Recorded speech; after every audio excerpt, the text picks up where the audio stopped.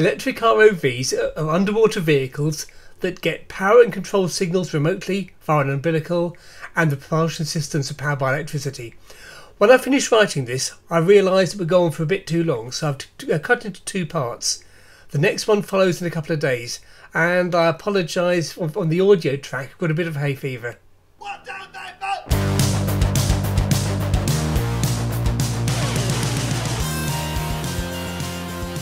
Electric ROVs are commonly used in the oil and gas, nuclear and hydroelectric power industries, and water management and aquaculture, salvage and military, law enforcement and scientific research and broadcast industry. Anyway, historically there was friction with the diving industry when the first electric ROVs were being used for inspection. Today they're far more commonly accepted and sometimes even seen as providing useful assistance, particularly in applications with strong currents, restricted views or polluted waters. Electric ROVs are ideally suited for inspection. Some are little more than camera carrying platforms, small enough to enter confined spaces where a human would find trouble gaining access. But it's the ability to integrate equipment into the vehicle, permanently or ad hoc, that makes a modern electric ROV so versatile. So, incorporating pipe trackers into electric ROVs, for example, allows them to use to detect buried pipes and cables. Alternatively, vehicles can carry tools to investigate areas of structural failure in tubulars, or press probes against metallic surfaces to verify cathodic protection, or particularly in deep water, where dives are restricted. Armed with water jetting lances or rotary brushes, they can be used to clean surfaces. They've been used to carry torque tools for remote intervention, fish scoops for aquaculture, and even sharks for cinematography. Military applications include mine countermeasures. These are critical to the Navy. They can be used for harbour security. The police can use them for body recovery. So let's look more closely at a typical ROV. Actually, there are no such things as a typical electric ROV, but let's give it our best shot.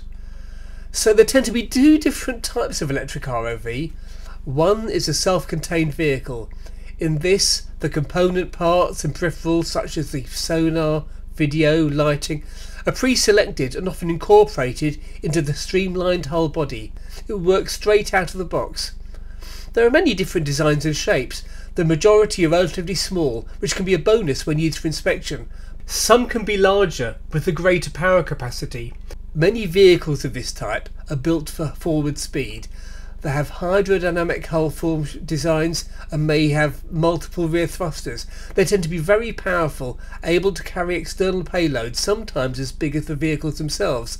They can sometimes retrofit grabs and perform intervention work. For more power, one ROV has ports in which to retrofit additional vertical thrusters as required, or sometimes they're built in as standard.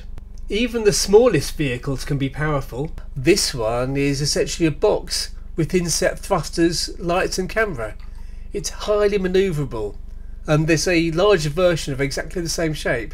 This one is a vertical, quasi-discoidal hull form. It features an internal HD camera with a 330-degree field of view to inspect below, above, behind, in front.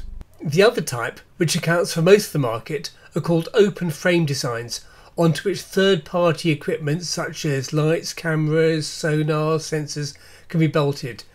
Their keynote is that they're inherently customizable. They can be small, but the largest ones can be similar in size to a large hydraulic ROV. The designs are typically based on a polycarbonate aluminium frame with a buoyancy member bolted to the roof.